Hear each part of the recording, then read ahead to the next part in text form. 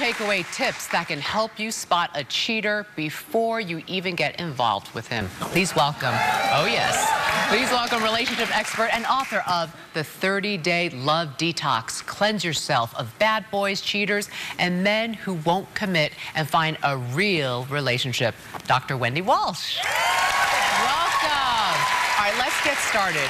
Your very first tip to avoiding a cheater is, you say, when you meet someone, that initial meeting, look at that person's intentions. That's right, and I should say ahead of time that these rules kind of apply for heterosexual couples, gay couples, but in terms of what the language I'm going to use today are mostly going to be personality types of people who cheat. You'll hear me say he a lot, but it may be a girl. You never know. Okay, so you're going to look at that person's intentions.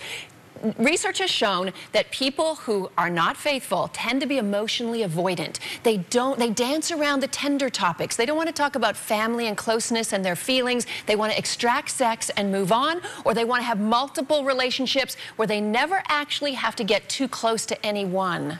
Oh, good tip. All right. And then you also say to look at your date's social behavior. So how does that help you tell if they're going to cheat? Okay, so research has also shown that one of the things that keeps people monogamous actually is a healthy sense of guilt.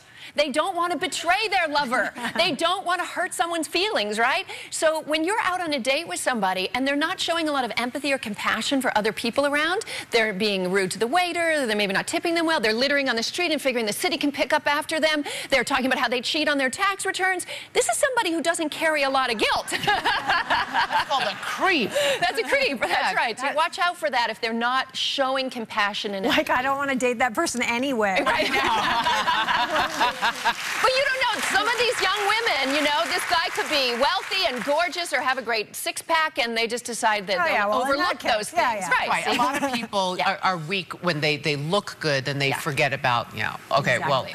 Well, the next one we've heard before, but remind us all why you say to look for someone with strong moral values. Okay, well, today only 1 in 5 Americans attend church regularly, but plenty of people were raised with some religion. No matter what religion you were raised with, they all teach the same rule, which is basically the golden rule: do unto others as you would have done unto yourself. So it's a good sign if he or she was raised with some kind of religion. It means that somewhere deep in their soul, in their blood and in their bones, there's some early life moral programming, and that can be helpful. Okay, and then you also say, which I think is really interesting, that education level can have something to do with whether someone cheats or not. Now, this research was fascinating to me. Did you know the higher a guy's IQ and the more educated he is, the more likely he is to be monogamous? Now, think about it. Why do we drive by junk food restaurants when we would prefer to stop for sugar, salt, and fat because our body's having an urge to get that? Because we make an intellectual decision. So when somebody drives by a sexual opportunity, knowing there are consequences, that it's not good for them, it's because they've made an intellectual decision. Now, we think that college campuses these days are hotbeds of sex. In fact, 25% of college students are still virgins. And by the way, they quote religion as the third most important reason. Most important reasons they quote virginity are because they don't want to waylay their chances for more education or a better career, and, you know, pregnancy, STD, those are complications. Good, good. I like hearing that.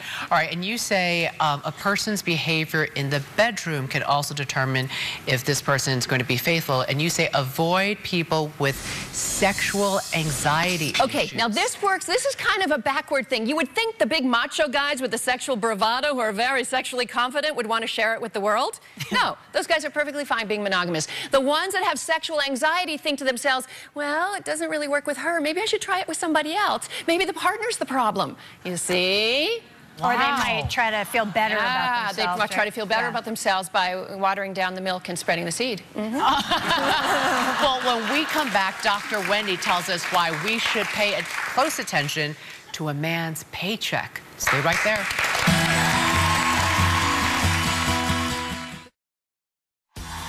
For tickets to be in our studio audience, visit us at thetalk.com. Expert Dr. Wendy Walsh, who can help you spot a cheater before you get involved with him. Now, here is your final tip. You say to pay close attention to a potential partner's income. Okay, now we're at a time in America where we're seeing an unprecedented economic rise of women. In fact, women in the age 22 to 32 demographic are making more money than their male peers. Plenty of really expensive men got laid off in the recession, and lots of wives are supporting families. What the research is showing is that if a guy makes way less money, I'm not talking about 10 or 20% less, way less money than his wife, he's more likely to cheat. Because it's about self-esteem at that point. Men love to self-identify by being the provider, and when they can't be the provider, they want to, you know, raise their self-esteem somehow. Their sexual prowess is important to them. It does make sense, right? It does make sense, yeah. On the other hand, if a guy makes way more than his wife, again, not 10 or 20%, 80% more, then he's more likely to cheat because he may have this sense of entitlement. He may be a power guy who made a lot of money so that he can have access to more women. Small range in there that you should... Couples do better when they make around the same. Dr. Wendy's book, The 30-Day Love Detox, is available in stores, and everyone in our studio audience is going home with a copy of her book. For your chance to win the book at home, and for more information on her relationship tips, go to thetalk.com. A big thank you to Cameron Matheson for co-hosting with us. Thank you for joining us today. And remember, it's always the right time to have...